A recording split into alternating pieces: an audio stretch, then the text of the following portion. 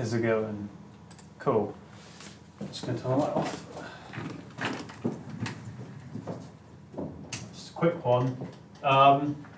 So there's like theory and stuff you guys can take from this. Whether or not you'd like to is down to your choice, but your first assignment is on aspects of project management, so it's going to be down to you on whether or not you would like to use some theory from this. Again, it's useful to know. Right, let's pull that down actually, because that's messing with my titles. There we go. Cool. Have we been over this one before? You know, it doesn't matter. A team has shared goals and reasons for working together. A team has members that are independent. It's a useful skill to have. A team has members that are committed to the success of the whole group and the idea of cooperation. These are important principles in project management. Okay. A team is accountable to its members and the larger community. Again, holding people accountable in a project management scenario is something that I'm sure you guys will come to learn. So team focus. All teams must balance between the small details and the big picture. The split between the details and the big picture is referred to as the task process orientation. Okay, interesting bit of theory in there. So, a task-oriented work style is attention to detail. Independent work focused on the now and closure. In software engineering, we could see something like a sprint chart as a task-oriented work style. If we have a task on there that says, you know, create an SQL database. Again, we need attention to detail there. We need to work independently on that task, focus on the task as it's happening, and also closure after it's finished. Okay? So, what are the pros and cons of task orientation? Pros, we get things done, quick decisions, it's efficient, and it considers the fine points. The cons, we can miss the big picture when we're focusing on individual tasks, stifles creativity, there's a lack of communication between yourself and other project members, and a general lack of cohesion. Process orientation, consideration of the team's purpose, okay, multiple perspectives, emphasis on long term, and the exploration of ideas. You can see how this is building into the contrast of what we just talked about, right? What are the pros and cons? It encourages creativity, explore ideas more deeply, allows greater collaboration. Can you see sort of this is coming back to what we've already talked about, what you guys have already done, okay? Sets up and directs tasks. Ooh, blah, blah, blah. Too much coffee. Cons, you can overlook the little details. Problems getting things done, such as tasks, can be time-assuming and inefficient. You can think of this like brainstorming. Brainstorming is great because it allows creativity and collaboration, but it can also be really time-consuming. If we spend an hour brainstorming and 15 minutes writing our database, we're focusing less on the task and more on the process. So there's a good balance that needs to be struck. Coming to consensus. Teams must decide on how much emphasis is placed on a task and process. Team members must all be on the same page once these decisions are made. And team members must abide by these decisions and take responsibility for their actions. There is one way to do this. Is a working agreement. Okay? It's really important. A working agreement consists of ground rules, norms, and expectations that guide a team and how it will work together to achieve results, meet the objective, and realise goal. Okay? They're also important because they help a team develop a sense of shared responsibility. If you enter into an agreement, there is an inherent principle that you are going to uphold the agreements that you've signed on to, okay? It increases the members' awareness of their own behaviour. If you're working to an agreement or you have a contract, you're going to work to that contract because you know that there is an outlined minimum standard of things that you have to do. We empower the facilitator and lead the group up according to agreements. We enhance the quality of the group process, and we strike a balance between task and process. Like we said, focusing on one and not the other can be a bit of a problem. And agreements work well if they're well developed and if they're enforced and if each team member agrees to it. A contract is only as effective as the agreeing party, okay? And if we find that we write a really strict work agreement that says everybody is going to do a minimum of, let's say, 4 hours group work a week, and due to this, we're going to make sure that everybody meets the minimum requirements for this project. Again, it only works well if it's enforced and if people go along with it. If you know that people aren't going to meet your work agreement, then there's no point really enforcing one in the first place. Having one on paper can be useful though. So what should an agreement include? Okay, communication, participation, decision-making, conflict, responsibilities and consequences. I would say the main thing that should be included on a work agreement is the responsibilities, okay? Because as long as everybody can understand at a minimum what they have to do, that's fine. Things like decision-making and conflict are usually things that are made in the heat of the moment. So again, understanding these base responsibilities and consequences can sort of be that building block for the rest of it, right? Okay, there's an exercise for last time. What is a team? Anybody want to give me a dictionary definition or their own personal definition? What is a team? Group of people working together. Yep. Okay. What should a team do? Work towards a common goal, for instance. 3, what type of teamwork experience do you want in this class? A good one. Yeah, good one, an effective one, right? Effectiveness of communication. Did you address communication, participation, decision-making, conflict and responsibilities? Well, that sort of leads us in from what we were just saying about having a work agreement, okay? Your working agreement should have things, we're talking in terms of a formal work agreement, like a contract, right? Contact information, group norms, when, where, when, how, where, when how. Where, when, how, that's it. Group ground rules, consequences, decision-making, etc. Expectations, work quality, attendance.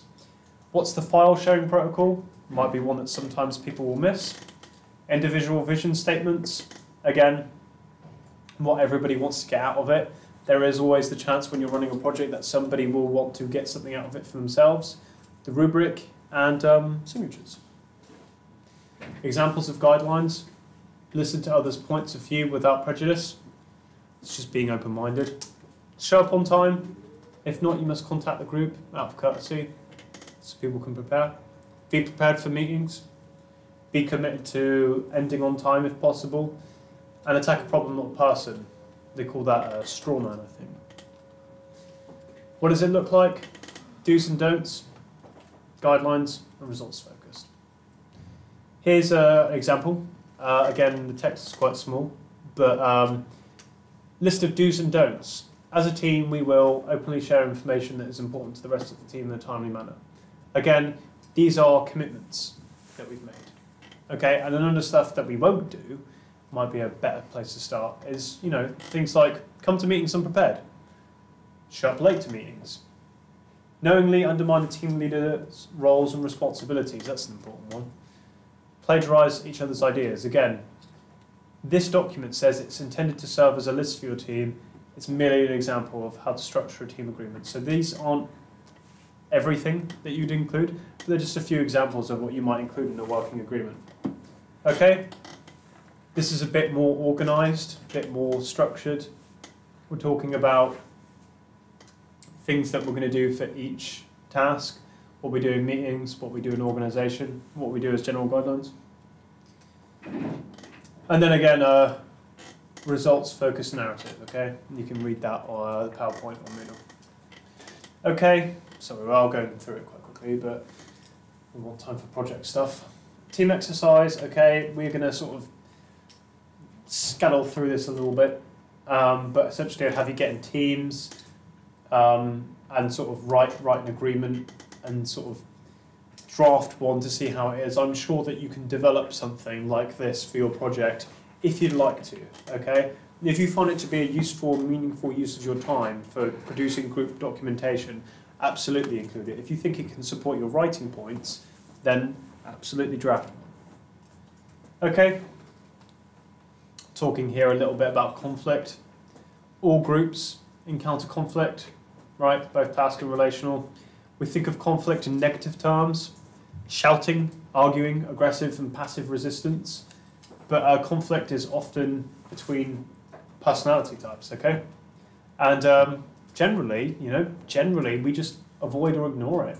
And we're unaware of potentially positive outcomes of conflict, okay? So we have to learn how to manage conflict productively. And this can be a game changer, really, learning conflict resolution skills in a management sense, because it can really disrupt the workflow of a project, or it can disrupt it entirely if there's a conflict of personalities and we don't address the issue, because communication can break down. Okay? What are some of the causes of conflict? Actually, before we go to the next one, apart from personality types, Ken, can you give me an example of what might cause conflict in a group? Dean, you can jump in as well.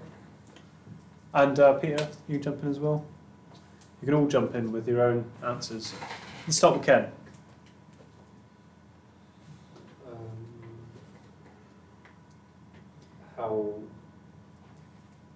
How one person thinks how to do something and then everyone else disagrees. Okay. Yep. Peter. What might cause a problem between people in a group? Work ethic. Work ethic. Dean, can you give me an example of something that might cause a conflict in a group project between team members? Contrasting opinions. Yeah, different opinions. That's it. Yeah. So good. So, Sophie, you want to jump in with one? Forget about me, it's okay. No, it's all right. I can see you. I see you. It's recorded anyway. So. I was kidding, sorry. Yeah. That's all right. Okay. Let's move on. Here are some diverse, conflicting worldviews, values, attitudes, and personalities. Different needs, expectations, or technical opinions. Limited time and resources. Communication and scheduling problems. Ambiguous roles and leadership. Could be a big one. Strong leadership goes a long way. Unclear administrative procedures, reward structures, and decision-making strategies. So, task inspires creativity, and improves team effectiveness, increases decision quality and team cohesiveness. The more you discuss a conflict or a decision, the more likely it is that the solution is going to be better thought out because there are more perspectives put in for the considerations of it, okay? And then it needs to be expressed and explored. But the intrapersonal of that is that it diverts energy from the issue of activity. If you're going to have a debate with someone over a team decision, it is going to divert energy away from the initial issue, right? It can compromise team cohesiveness and effectiveness.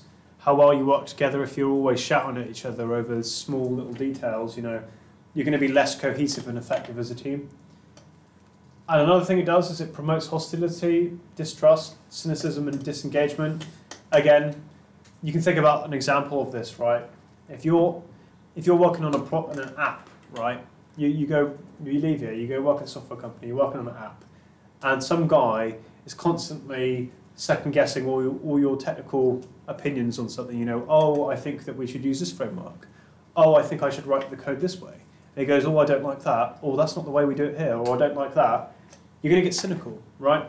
You're going to get more hostile because you think that it's a personal attack, okay? You don't trust that person because you think they don't believe in you, okay? And you get cynical about whether or not to work with them, and then you might even get disengaged. You might go, I don't care, because someone's just going to keep second guessing all my decisions. You can see how easy this sort of thing can snowball, really. And again, it needs to be identified, discussed, and reduced. Easier said than done, I'd say. And here's a conflict management style diagram, okay? So on the Y, we've got assertiveness. On the X, we've got cooperativeness. In the middle, compromising, that's the golden zone. One of the golden rules of life, in my opinion, is compromise, compromise, compromise. Compromise is one lesson that will pretty much serve you well for the rest of your life. Competing, that's not good. That's when we're highly assertive and less cooperative.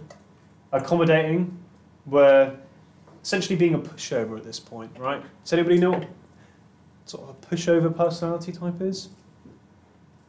Okay, Ken, for example, okay, who wants to volunteer? I need a volunteer for class. Who wants to volunteer? Somebody, we'll come up, we'll do an exercise, an example. It's fun, right? It's recorded, no. Yeah, but like you stand up where you are and then I speak to you. Okay, no, it's not. Okay. Peter, do you want to do it? We're winning everyone over here. Come on. Alright, I'll stand up. Okay, all right. Now, pretend that you are somebody who is really accommodating in your conflict management style, okay? Oh, great. So, be a pushover, right? Okay? I think that we should use C# for this app. No. No, you have to sort of agree with me because you're Oh, being yeah, cooperative and less assertive, okay? Right? I think we should use C# for this app. Yeah. You agree with that, don't you? Yeah. That's the best way to do it. Only way to do it. Okay. All right. Now, competing, right? You're more assertive, you're less cooperative, okay? Peter, I think we should use C# for the app. Nah, Python. Why? Well, we should use C#. It's better. Nah. Why? Python's bad. But C# is more efficient. It's not though. How exactly is that? Because I said so. What was your opinion? Yeah. Again, you can sit down. Congratulations, Peter. That's an award. Yeah, there we go. Thank you. Well, again, we sort of see how different conflict management styles play in there, okay? We can't be too much of a pushover or else we don't get our own opinions in there, and we can't be too aggressive and compete too much because we end up, you know, we end up just coming back to the points that we were talking about. Less cohesiveness in the group, okay? There are different ways to deal with conflict. Confront the opposition, define the conflict manually, communicate feelings and positions, communicate cooperative intentions, and take the other person's perspective is also a good one. Put yourself in somebody else's shoes, motivate to negotiate, and reach a mutually satisfying agreement, okay? So that's just compromise, really. Common difficult behaviour types. The silent type. You don't say anything. So you have to milk an answer out of them, like blood out of a rock, right? The monopolizer, what do we think that might be? Money orientated? Huh? I don't know, is that money orientated? No, think about what a monopoly is. So all control over it, right? Then you've got the intimidator. That's another one, you know. Do it my way. Why? I'm told you to. Do it my way. You listen to me. Make that, do that, this one. The nice one who's overly friendly, maybe a bit of a pushover really, sort of agrees with everything, doesn't have their own perspective. Then the unhappy camper, oh, I don't want to be here. Oh, this rubbish. Why am I here? There's no point, you know? Exactly. These are all difficult, common ones to run into, but you know, you can see exactly where, you know, problems arise from people that act this way, okay? You just swipe. Huh? Yeah, I'll do it after the presentation. Responding to the silent type. Silent idea generation can help. Establish a participation expectation at the outset. Be direct. And use breakout sessions. The monopolizer, again, being direct, common theme here. Recognise their contributions. Capture ideas in writing and interrupt. Okay? The monopolizer will try and take control of the entire project. So if we interrupt them with our own ideas, that can be one of the ways that we deal with that. The intimidator, communicate you understand their feelings. Explain that each member's needs must be met as much as possible for a successful process. Can we think of any other way that we might deal with somebody who acts like this? You got one, Ken? Don't take any of their advice to begin with, and then kind of let them drip in slowly. Yeah. Any other ideas on how we deal with somebody who's an intimidator in a group? Tell them they're being wanted to Yeah. more of a team player. Yeah. You can point out how it's not particularly helpful for them to be that way. You don't think it's effective. You think that if you let say that you understand their feelings, and then say, look, you know, the reason I think a lot of these intimidator types do this is because they don't understand their impact. You know, if you go around and essentially not bullying but intimidating members of a group, then you're not really understanding what impact that's having. That's less emotional awareness, right? Dealing with the nice one, be direct. Check with each team member to make sure they support the outcome of the session or meeting. Again, if you've got a bunch of nice people in your group that just go along with everything that you say, it might be best sometimes when somebody doesn't feel assertive enough to say something, you check in with each person. You go, are you okay with this? Do you have any thoughts or feelings about this? If you could do this another way, how would you do it? Again, getting everyone's perspective. Everybody's got value to the project in one way. The unhappy camper, right? I don't want to be here, you know? I want to go home. I want to play my Xbox, right? Acknowledge their happiness, okay? I understand that you do not want to be here. Could you please take notes for this? Forces them to get involved. Release them from the process. Okay, we're going to code this a little bit here. You don't have to do it. So releasing them from, you know, specific tasks. Work with the supervisor. We go, all right, well, you're going to work with the project leader. That way, you know, take them under their wing. And release them from the team. If they're really that bad, then just let them go. Sometimes you have to do that. Okay, communicate ethically. I'm not going to read out all these, but treat everyone with respect and politeness, I think, is probably the main one out of all of them. Ask questions with curiosity, not cynicism, okay? Instead of asking, oh, why did you do that? Or why did you add this service for this server? Instead of being cynical, we could say, oh, do you mind explaining why you chose that particular service? See, when it's coming from a place of curiosity instead of cynicism, the person who you're asking a question to doesn't feel like you're actually trying to undermine what they're speaking about, okay? And again, there are quite a few ways to communicate ethically, but those are down to you to sort of find out. And then finally, resolution. Okay, take responsibility. This is a hard one for most people, you'd be surprised, but if you do mess up in a project, say, okay, all right, nobody wants to take responsibility for it, but you'd be surprised how far it goes, okay? And taking responsibility for your actions is a good lesson for life, really. But you can seek assistance from supervisors or instructors for problems that are too big. If you can't do it, get help. Don't take it all on by yourself. Picking up slack for other members leads to frustration, exhaustion, and a reduction in quality of work. I've had to do this before, and I can honestly tell you it's no fun. You're just overworked, and it's very, very frustrating because you feel like you're having to pull everyone else's slack, you know? So, again, resolving it can be a good thing. That's it. Hey, just quickly. Yep. Do you know why? I guess why Moodles we can't access Moodle Ability? Because What's up? of the college has applied for Cyber Essentials.